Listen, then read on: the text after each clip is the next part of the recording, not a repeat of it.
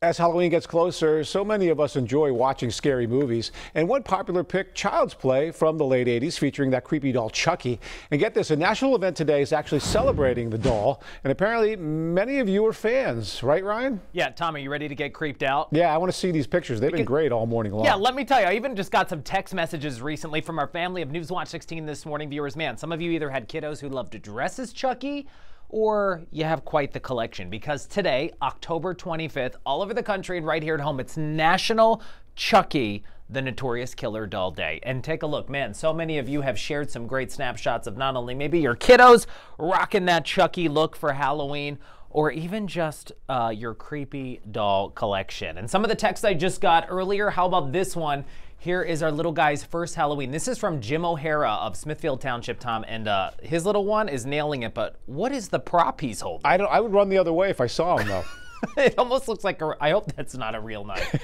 Anyway, some other great text. This is Joseph Brittingham of Wilkes-Barre. I believe his mom shared some of these shots of this little kiddo rocking the Chucky outfit. Again, some great props, Tom, and you gotta love the overalls that some people are rocking, right?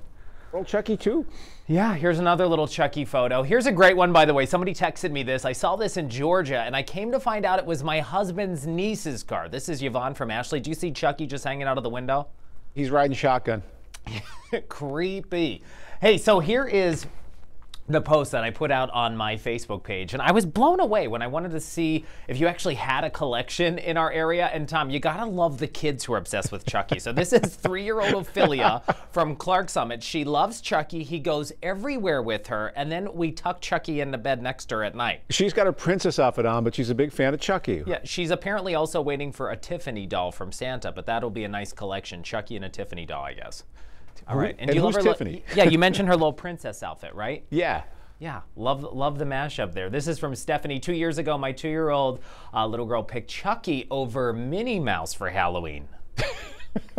I guess, hey. Yeah, thanks to Stephanie from Jersey Shore for sharing that shot. This is from Jess. She said, my daughter's friend loves Chucky and dressed up for him as Halloween.